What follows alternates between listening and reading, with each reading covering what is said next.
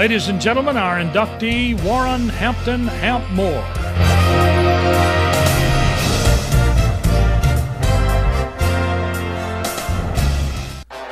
Warren Hampton Hamp Moore was a three-year starter for Coach Vernon Wells' Albertville Aggies.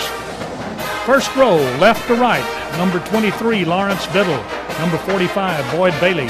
Number 66, David Piper. Number 26, John Warren. 15, Tim Duckett. Number 11, Tommy Stewart. Number 31, Randy Gibson. Number 21, Jim Floyd. Number 28, Mike Kitchens. Number 68, Stacy Maynard. Number 34, Stan Keimer. Number 20 is Greg Canfield. On the second row, left to right, number 9, Randy Powell. Number 42, Greg Jones. Number 86, Mike Powell. Number 96, James Carroll. Number 71, James Reed. Number 84, Robert Christ. Number 54, Thomas Carroll. Number 85, Tim Rogers. Number 77, John Browning. Number 10, Collins Wakefield. Number 32, Dane Smith. Number 30, Keith Knight. Third row, left to right, number 72, Alan Champion. Number 76, Donald Ball. Number 88, Steve Vineyard. Number 79, Bruce Pierce. Mike Loki is number 24. Barry Reeves, number 90.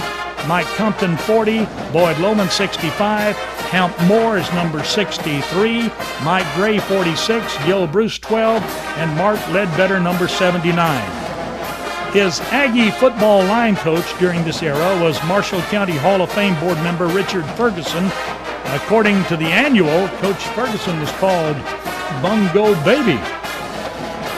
The 1975 and 76 Aggies were county champions with a combined overall record of 15-4-1. Hamp earned all-county and all-region honors both years. He served as the team captain his senior season in 1976. The big senior was Most Valuable Offensive Lineman and Scholastic Award winner. He also threw the discus and ran the mile on the Aggie track team.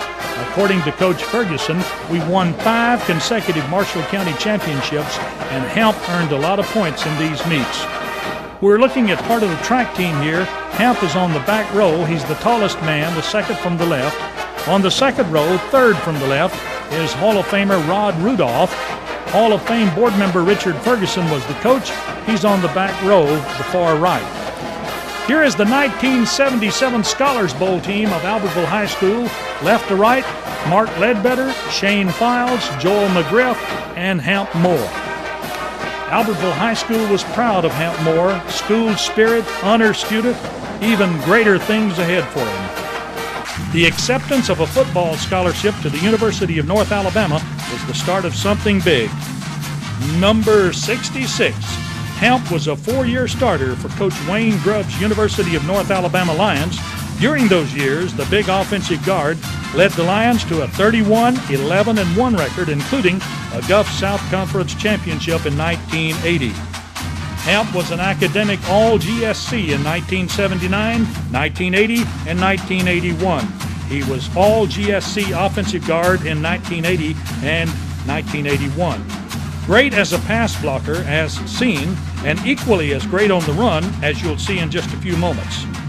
In his senior season of 1981, Hamp served as captain, and he garnered the Most Valuable Offensive Lineman and Scholastic Award.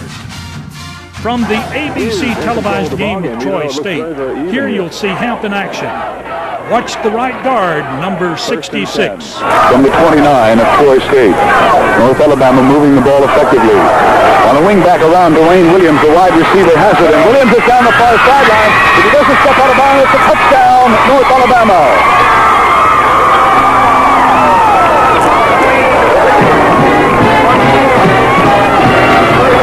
Williams, a junior wide receiver from Jacksonville, Florida, on a reverse. They pull one out of the playbook here.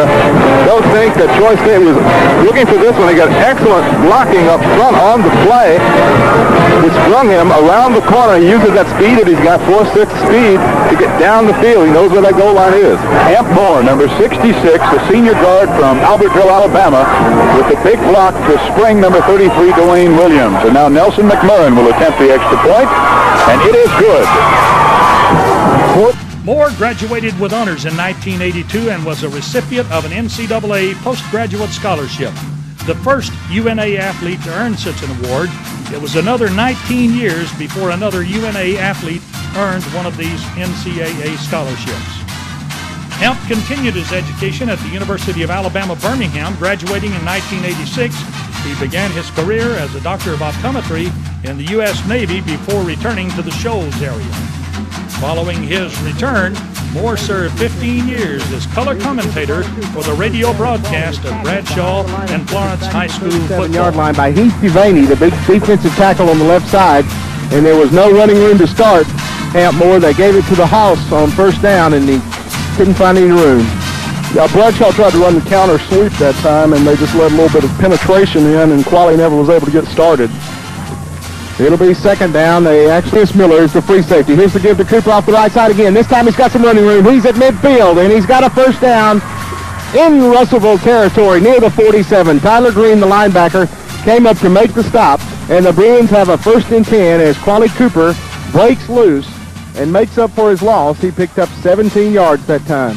Yeah, that was really good because we had 2nd and long with the loss on the first down. Qualley went around the right end and following a block by Keith Cox was able to pick up the first down. 1998, UNA named Hamp Moore to its 50th anniversary football team. Today, Dr. Hamp Moore is an optometrist in private practice and the owner of Comsic Eye Care in Florence. Hamp serves as Secretary-Treasurer of the UAB School of Optometry Alumni Association. He combines his profession with his love of sports by serving on the UNA sports medicine staff. Ladies and gentlemen, our inductee, Warren Hampton Hamp Moore.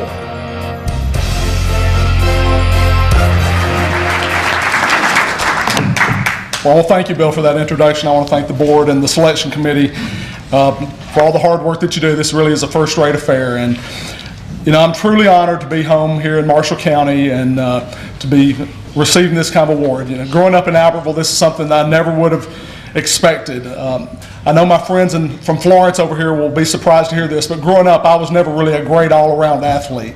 I was able to learn to play football, but I never could hit a baseball, and I never could play basketball very well. But with the help of my coaches and my teammates, I was able to succeed at football. In preparation for tonight's event, I found a quotation from the great philosopher Yogi Berra on a night he was being honored at Yankee Stadium, when he said that night was, "I want to thank everybody who made this night necessary." Well, I don't really think me receiving this honor tonight was necessary, but I do owe a lot of people my heartfelt gratitude. I'd first like to thank my family for their support through the years. My brother Steve and his wife Alice are here, as well as my sisters Mary Lee and Laney. Laney especially was helpful when I was a kid, carrying me to and from football practices. My parents, both of whom are now deceased, were Trent and Mary Jo Moore. And my parents had an accident relatively late in life, me. My dad was 53 when I was born, and my mom was 46. And my dad had a roofing business growing up, and from him I learned how to have a good work ethic, and I worked for him every summer during the hot summers. And I also learned from him that when I grew up, I did not want to be working on a roof during the summer, so he helped me find a different career. From my mom, she was a high school teacher for 34 years. She taught at Emma Sansom High School. She taught at Albertville High School, and I know some of you are her former classmates out here. And from her, I obviously learned the importance of academics and in getting a good education. I started playing football when I was 10 years old, and I first played in the Albertville Pee Wee Football League, and I played for a man named Mr. James Isbell. And Mr. Isbell just was a very enthusiastic man, and you know, I came up here without my prop.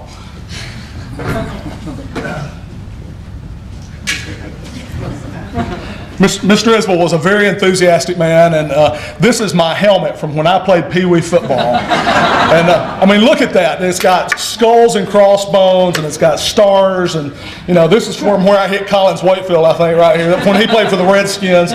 But you know, I played through junior high and high school and college. I never had a helmet that was as cool as this one. So.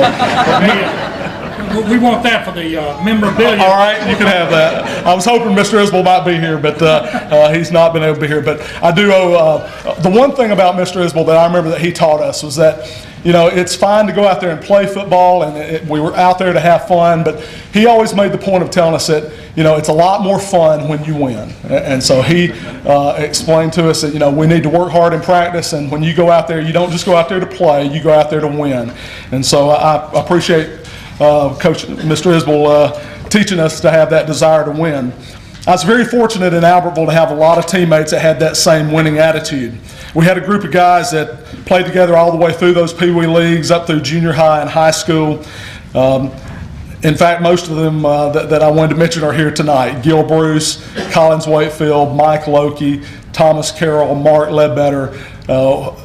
We grew up in Albertville at a time when Albertville was not very successful in football. I think the last winning season they had when we grew up was about 1965. So all through the late 60s and early 70s when we were kids, they were not very successful. But I remember specifically going with Collins to a football game, and they had lost to A-Rab or somebody, and we said, well, it's going to be different when we're up there.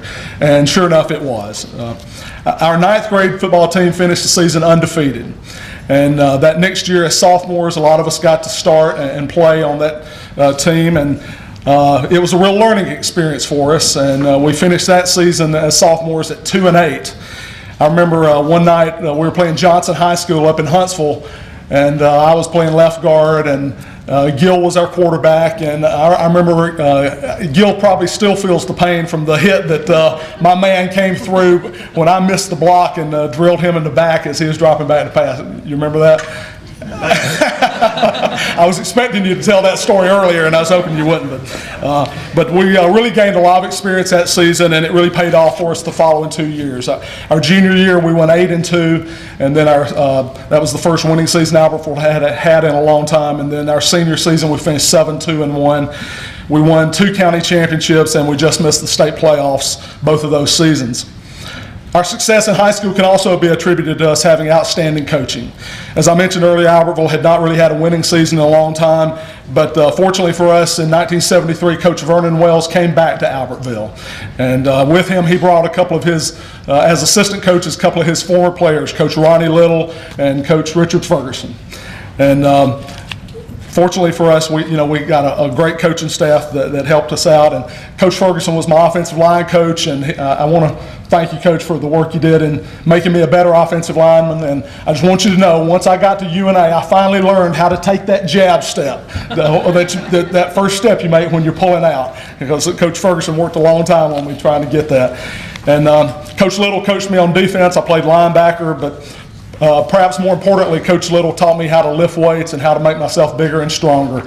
I remember Coach Little came to Thomas Carroll and me at the end of our in the spring of our sophomore year, and asked us if we would like to start working out with him on a regular basis. And over the next 2 years, every Monday, Wednesday, and Friday, we worked out together. There was very few days that we missed. And I just want Coach Little to know that I realized that I would not have been a successful lineman, and that I would not have received a football scholarship had not been for the help that he gave me at that time. Thank you, Coach. My experience at UNA was very similar to what I experienced in high school. UNA had not had a winning season in 14 years. I was signed by Coach Wayne Grubb in his first recruiting class, and I got redshirted that first year. His first team went 5-5, but I broke into the starting lineup as a redshirt freshman the next year, and we finished that season 7-2-1. The following season, my sophomore year, we slipped a little bit to 6-5, but then after that, we had a group of guys that really rededicated ourselves, and in 1980, we just had a magical season. We finished that year with 10 wins and 2 losses. We made it all the way to the semifinals, losing finally to Eastern Illinois, but that was the year that UNA won its first Gulf South Conference championship, and we had just a fantastic game against Jacksonville. And I was hearing earlier how Troy had Jacksonville as their main rival. Well, Jacksonville was our main rival too. So Jacksonville always had success, so they're everybody's rival. But we played over there at Jacksonville for the conference championship, and we were ahead 28-14 in the fourth quarter.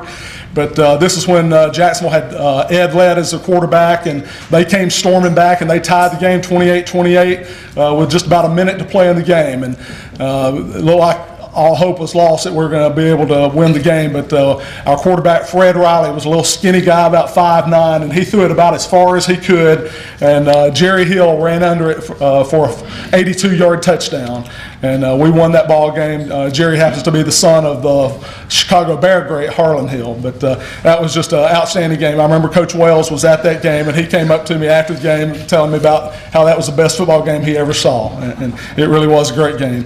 My senior season at UNA, we also again had a good year. We finished that year 8-2, but Jacksonville got revenge on us. They came over to Florence and they beat us in my final football game, and they knocked us out of the playoffs that year. But you know, it's been said football is the ultimate team sport, and I really believe that. You cannot have a successful football team with just having 1 or 2 stars. You got to have a team that works together, and I just want my teammates to know that I appreciate them, and I appreciate how they made us successful, and I realize that I would not be up here tonight receiving this if it wasn't for them. Lastly, I want to thank my friends from Florence that came over tonight. Greg Thornton, Tim Taylor, Bill Cochran, John Maloney. They wanted to know if I was going to call them by name, so I called them by name.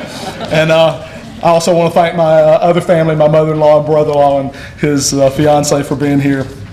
And lastly, I would like to thank my beautiful wife, Melinda, and our children, Nathan, Mary Claire, Dean, and Clayton. And Dean and Clayton have been very good. I'm proud of y'all for sitting there through this. But they are twins, that's right. And we have a wonderful life in Florence. God has truly blessed me my whole life. Thank you.